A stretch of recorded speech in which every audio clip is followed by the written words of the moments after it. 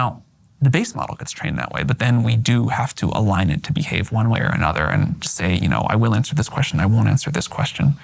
And we have this thing called the model spec where we try to say, here are the rules we'd like the model to follow. It may screw up, but you can at least tell if it's doing something you don't like, is that a bug or is that intended? And we have a debate process with the world to get input on that spec. We give people a lot of freedom and customization within that. There are, absolute bounds that we draw, but then there's a default of if you don't say anything, how should the model behave? What should it do? How should it answer moral questions? How should it refuse to do something? What should it do?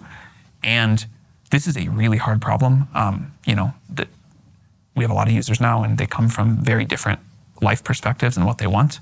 But on the whole, I have been pleasantly surprised with the model's ability to learn and apply a moral framework. But what moral framework? I mean, the sum total of world literature or philosophy is at war with itself. Like the Marquis de Sade is, nothing in common with the Gospel of John. Right. So how do you decide which is superior?